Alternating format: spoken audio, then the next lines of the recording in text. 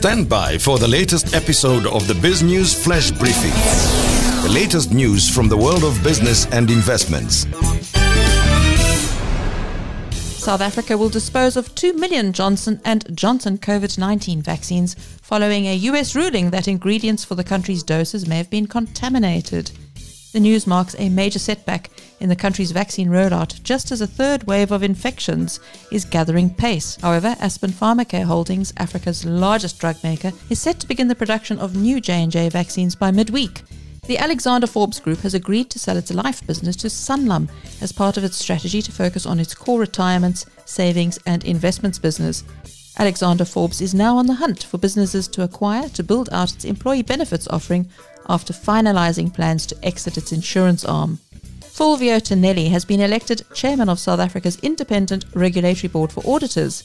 Earlier this year, Finance Minister Tito Mboweni dissolved the entire board of the watchdog that investigates auditing failures in corporate South Africa.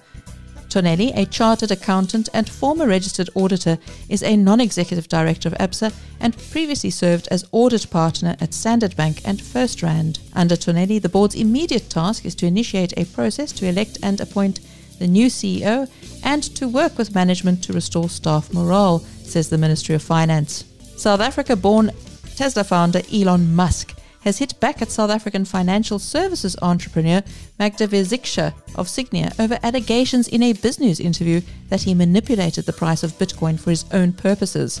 In a tweet, Musk responded to Wierzycka's allegations of his pump and dump strategy, saying, "This is inaccurate. Tesla only sold 10% of its holdings in Bitcoin." He also said that when there's confirmation of reasonable clean energy usage by miners, Tesla will resume allowing Bitcoin transactions. That was your BizNews Flash Briefing. I'm Jackie Cameron for BizNews. For more on those and the other big stories of the day, visit biznewsradio.com.